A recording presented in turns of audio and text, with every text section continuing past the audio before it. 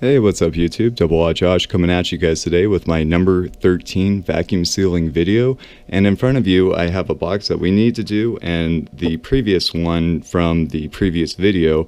And so the very first thing you're going to want to do is take some measuring tape and measure out the sides of your box. So this one's going to measure about 2.5 inches by about 1 inch. And the next thing is you want to take the the dimensions of the bag into consideration as well. So right down here you'll see the first seal is going to be about 1 inch, and then the second seal is going to be about 4 inches. And so with that in mind, we need to measure out 8.5 inches of this roll of bag, or whatever you call this roll, because when you do 1 inch plus 2.5 inches plus 1 inch plus 4 inches, that's about 8.5 inches. So let's go ahead and do that, measuring out about 8 inches or so. All right, looks good. So let's go ahead and cut the bag right up here. All right, got it. And the next thing you want to do is press the seal button right over here.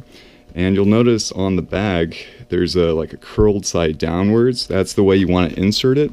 So let's go ahead and feed it into the machine with the curled side down. Just like this. And trying to be nice and even. So it's pretty much just melting one side of the bag.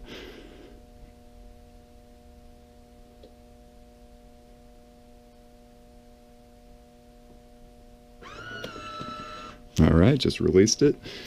And the next thing is, while this is waiting 20 seconds to cool down on the machine, as per the instructions, the next thing I like to do is write down today's date on a sticky note, and today is November 10th of 2017.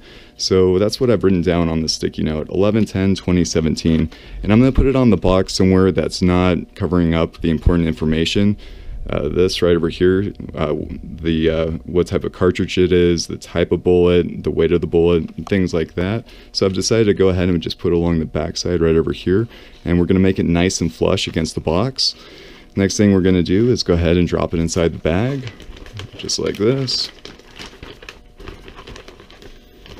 Alright, and then try to get the box nice and centered inside the bag, and let's take a look at our time. So it's been about 20 seconds, I would guess. And let's go ahead and feed it into the machine, of course, with the curled side down. All right.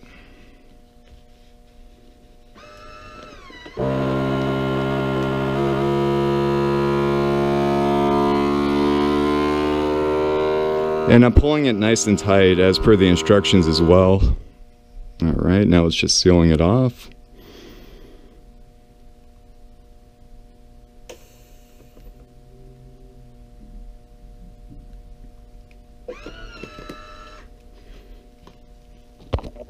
Alright, and there you guys have it. Another box of vacuum sealed ammo.